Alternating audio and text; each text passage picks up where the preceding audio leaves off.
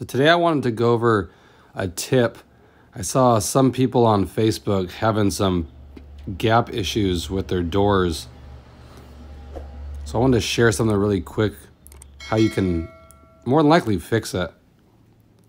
So if you remember, I've showed you guys how to suck the doors in because they rarely line up from the factory. Okay, but I've also seen people saying that their door height, it's either too high or too low compared to the body. So let me open the door and I'll show you.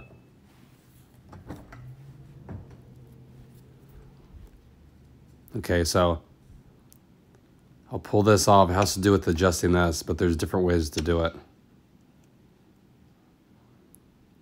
Okay, so you loosen these two screws up and you can sink it in the door further or out more to line up the panels. That's what I shared with you guys before. But this gap right here, some people said like this is way too high. I see some TLXs that they come out of the factory and they're just too high. Well, it's the same way to adjust it. So all you do on that is you'll loosen these up. What I would do is just loosen them just enough so you can slowly slide it down. And if you slide it down, when you shut the door, it's going to hold the door lower. Okay, and I would do little increments too. So you just start loosening these and take maybe like a screwdriver and just tap on the top here to slowly drive it down. And then shut your door after you do that and see where it lines up. Because when you drop this down, it'll pull the door down. Okay? So like if this piece is too high, it'll lower it down to even out the back here. And then vice versa. If it's too low, you raise this thing up and it'll pull the door up when you shut it. Okay, because it does go both ways. So you can either sink it in or out and then up and down as well. So it'll even this gap. Because I've seen quite a bit of the new cars have that where they don't line up, it kind of dips down.